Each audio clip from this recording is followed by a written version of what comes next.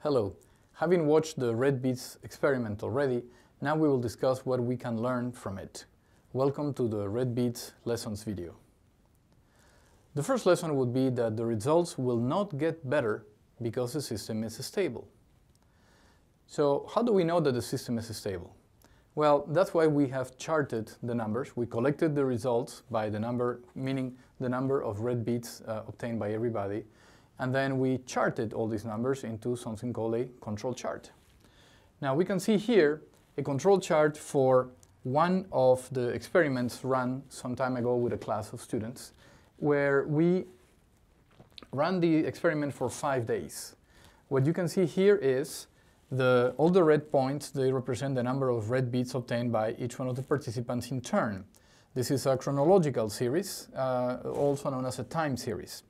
And so what we have here is all of the various number of red beads that everyone obtained. Now, we have used these numbers to calculate 3 values. Those 3 values are the average, the upper control limit, and the lower control limit, which are listed here as U for upper control limit, the average here, purple line at the center near 10, and then the lower control limit here at the bottom. What these 2 lines represent, the upper and the lower control limit, is something known as a range of natural variation. That means that the way in which the numbers are calculated, the way in which the numbers are coming out of the system of the experiment, it indicates that the production could go as high as about 18 and as low as about 1 red bead. And so this range is a range where the number of red beads are pretty much expected. And all the variation that we see here is actually due to the system of production, as I'm going to explain also in the next lesson.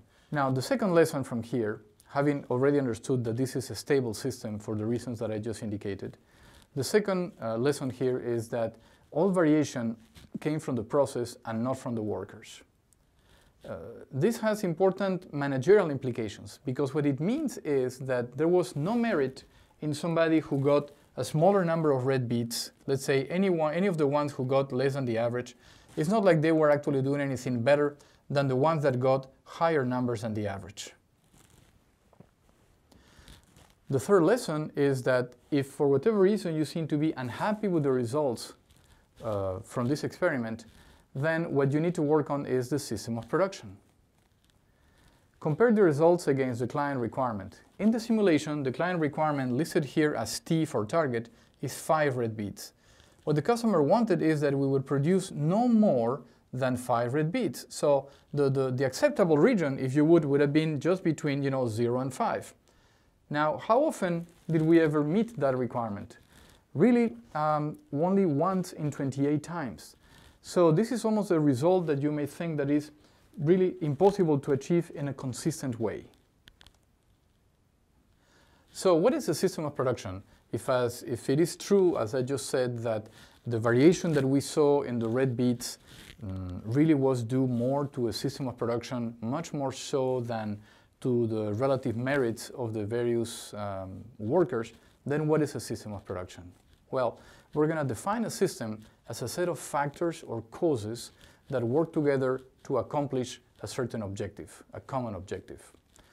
Now, the system of production, in a bit more detail, is going to be made of the following components. We're going to have a number of procedures which must be followed in order to achieve that objective, in order to produce, in this case, the beads. As you recall from the simulation, there were certain very specific procedures, like for instance, approach the bin with all the beads from the long side, and then dip the paddle at a 44-degree angle, etc. That would be the procedures. And those determine what was going to happen with the actual outcomes, that is, the number of red beads. Next, we have the materials. In the case of our simulation, the materials were the beads themselves and the combination of reds and whites. Speaking more broadly, when we talk about materials, we also mean things such as supplies, raw materials, data, etc. that we use to do our work. In third place, a system of production will be made of the equipment that is put in the hands of the employees or workers in order to do their job. In our case was the paddle, a paddle that had 50 holes, 5 rows of 10 holes each, where all the beads could sit, and then we could count and determine how many of those were red. Very importantly, the system also includes other things, which is, for instance, not as tangible, but equally important. For instance, how everybody is measured. So we're talking about metrics or measurements. And in this case, not only is the measurement as in the count of red beads, but also how every individual is measured. Because here the implication was, all along, that whatever is measured is a reflection of the skill of the person. And similarly, the consequences which are attached to these metrics. And so from measurements, there are going to be consequences. And you will remember that some employees stayed on the job, on their positions, and others were let go. And finally, the environment. Is there an environment at work? And this, of course, may mean a couple of things. One is the physical environment, things such as, dust in the air, temperature, humidity, etc.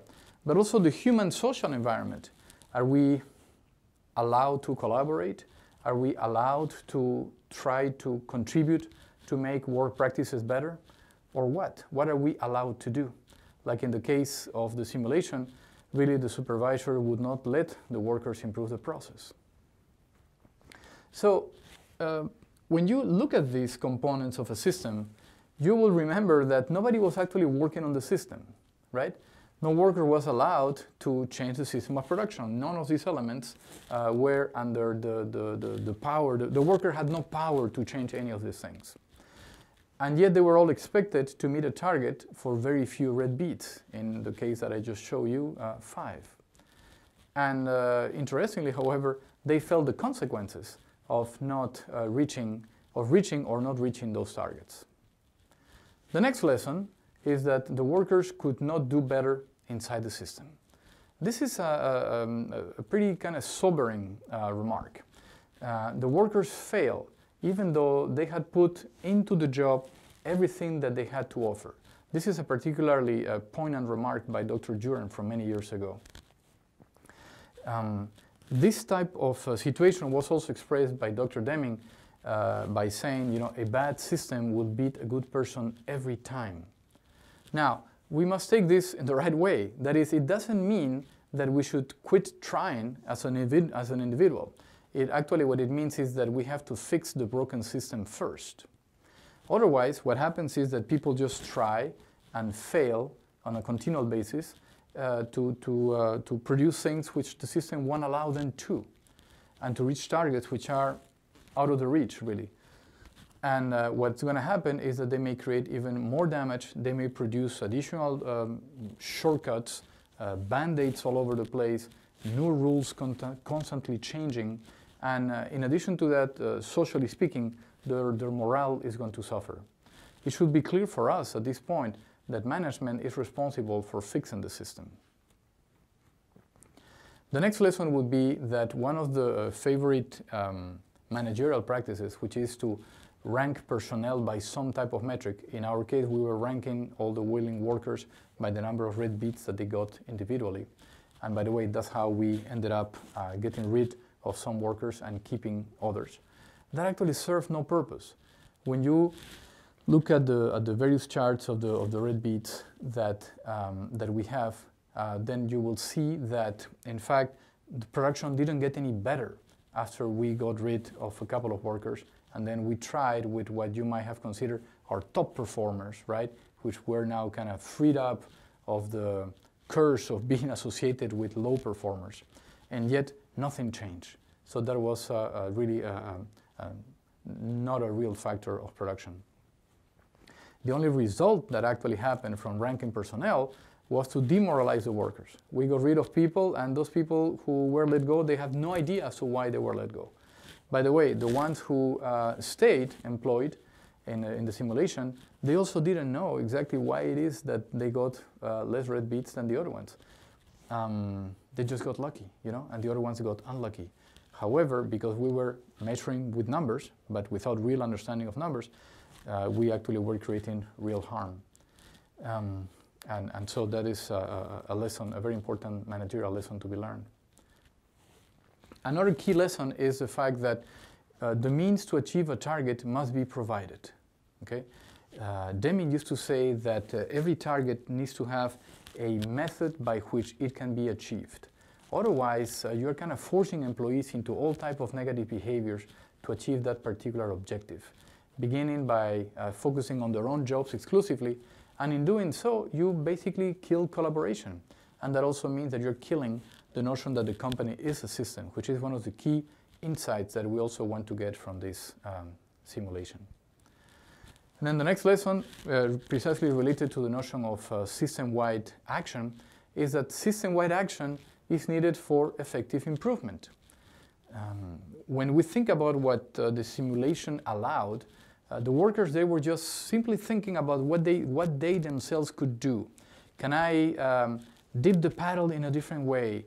Can I retrieve the paddle in a different way? Can I shake it in a way that will perhaps allow me to have a smaller number of red beads?